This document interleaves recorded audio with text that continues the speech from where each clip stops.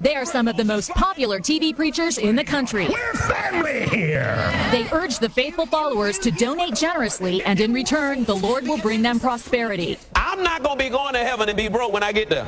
And there's no denying some people have prospered handsomely. Wow. The pastors themselves, they live like rock stars with huge mansions, private jets, and fancy cars. Their lifestyles are so lavish, 6 of them have been investigated by the U.S. Senate, like Paula White, who lives in multi-million-dollar homes in New York City and Tampa, Florida. And Creflo Dollar, he gets around in style, flying in private jets to preach around the country. He owns this mansion in an exclusive Atlanta suburb. Mr. Dollar, how do you Not one of them would agree to an interview about their opulent lifestyle. How do you justify your $1 million mansions and your jets to all of your donors, sir? Oh, yeah. But when it comes to opulence, few religious leaders compare to Kenneth Copeland. You and I are supposed to always have. To show you his house, we rented this helicopter so you can see his 18,000 square foot mansion valued at over $6 million. He lives in this home outside Fort Worth, Texas. It has beautiful water views and comes complete with a boathouse. But that's not all. Copeland is an avid pilot, and here's his pride and joy, a $20 million Cessna Citation jet. It's the fastest private jet money can buy. He said he needed it to better serve the Lord, and proudly did a flyby for his followers after the church bought it. Shout amen! But it's not just one plane. We found a fleet of planes registered to the church. And you won't catch him waiting in line at the airport because he's got his own, the Kenneth Copeland Airport, located right next to his mansion. I think Copeland is unbelievably greedy.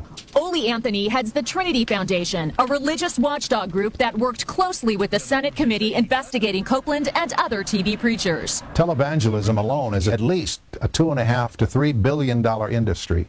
Untaxed, unregulated. That's right. By law, religious groups like Copeland's are exempt from federal taxes, and they don't have to report how they spend their money to anyone. Amen. Copeland's church takes in tens of millions a year through donations and selling books and DVDs to his donors. She sent them a lot of money, a whole lot of money. When Christy Parker's mother died of cancer, she found diaries that showed her mother sent Copeland most of her life savings, hoping her faith and donations would cure her of her terminal disease. What do you think of Kenneth Copeland's lifestyle? TV doesn't do it justice.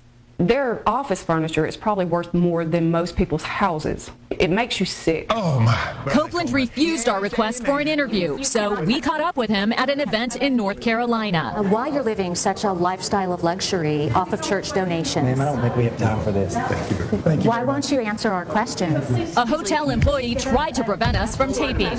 Well, wait. Hold on. Come here. It's just a simple question, sir. Yes, and I'm going to give you a simple answer. Thank you. My lifestyle follows the scripture. We give, we believe, we're open. You have a fleet of private jets. Why is that necessary? You're a minister. How many private jets do you have? That is making a difference. Right after that, he walked away. Although Copeland says he cooperated with the Senate investigation, the Senate committee disagreed, saying only 2 television preachers did, Joyce Myers and Benny Hinn.